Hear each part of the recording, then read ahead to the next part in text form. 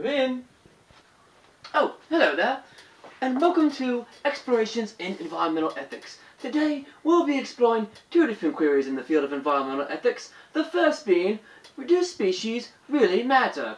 Now, in her piece, Why Do Species Matter?, Lillian, Marlow, and Rousseau writes that animals are valued for their simple beauty, for their awesomeness, for their intriguing adaptations, and for their rarity. Now, others argue that animals have some sort of intrinsic value, in that they have value in and of themselves. Take, for example, the redneck.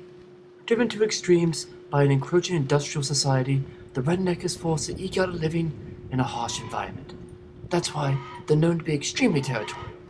Even the slightest provocation will drive them mad to their killer instincts, which harness can possibly...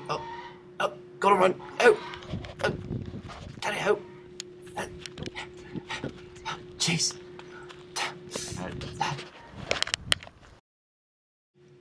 The redneck lives in a highly diverse environment, with everything from fowl to felines. These animals provide shelter for the redneck, as well as food. Every day the animals must be fed, or they perish, and they also must be protected from the dangers of the forest, such as foxes and hillbillies. The redneck comes daily to feed his animals. This is a rare event. This is the first time this has ever been caught on film. A redneck in his feeding process. As you can see, he feeds his flock in a violent manner, throwing the food directly in their faces. Due to the pressures of development, the redneck over time has become more and more violent. We expect this trend to continue as his land continues to diminish. Normally a consumer of fast food, today the redneck takes to the woods for sustenance. The redneck is known to stand in one spot for hours, waiting for his prey to come. Without his quarry in sight, the redneck has nothing to do but sit and wait. After long hours of toilsome waiting, the redneck becomes so frustrated and inebriated that he literally shoots at anything that so much as makes a move in the forest.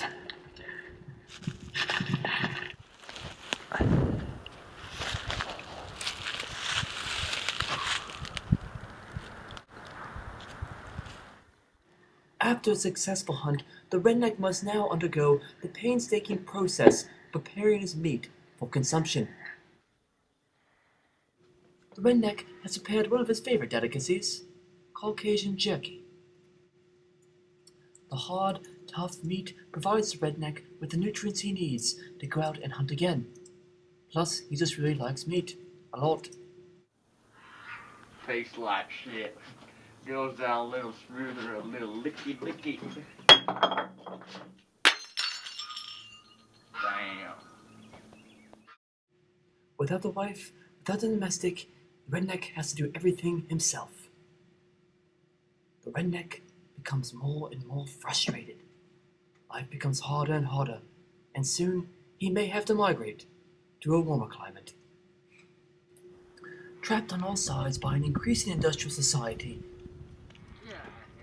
the redneck's future remains uncertain. One thing is certain, however, and that is, well, the redneck... I don't know.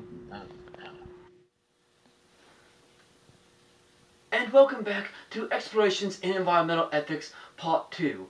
For the second half of the show, we'll be exploring the topic of fake nature. Yes, writers such as Martin H. Krieger claim that we should create proxy environments by means of substitution and stimulation. Now, what Martin H. Krieger is suggesting with that statement is that in the event that our natural environment perishes, we will have a synthetic environment to replace it, and therefore humans will continue to be able to enjoy the aesthetic value of nature. About nature that is fake and not real. In recent decades, development of robotics has gone in leaps and bounds. Now we have the ability to produce sophisticated, lifelike plastic animals.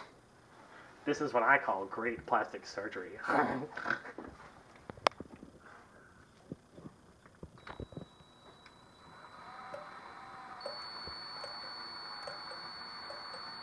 Amazing, isn't it?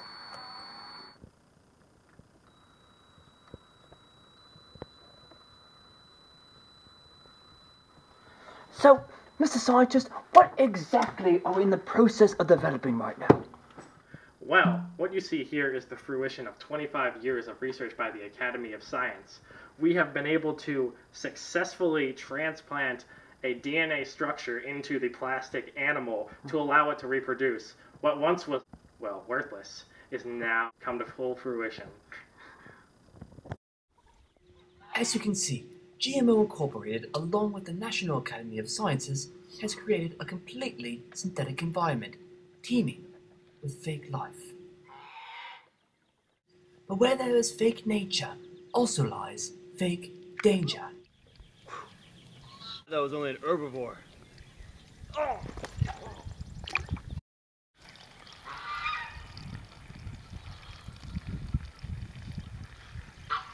Squirt!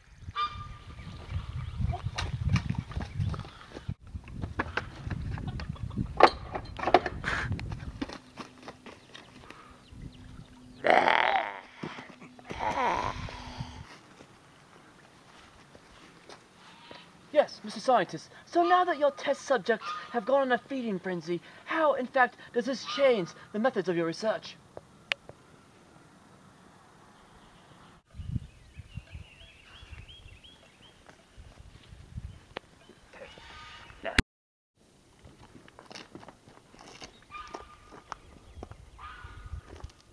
As you can see, fake nature can indeed have real life consequences. Now, I think it's time for me to get real and get the hell out of here!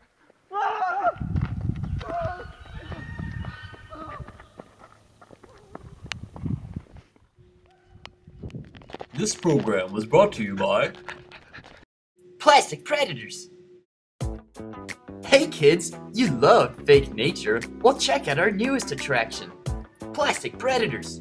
Check out the plastic panther. Check out the plastic lions. Check out the rhinoplasty. Even check out our prehistoric section. Plastic Predators by GMO Incorporated.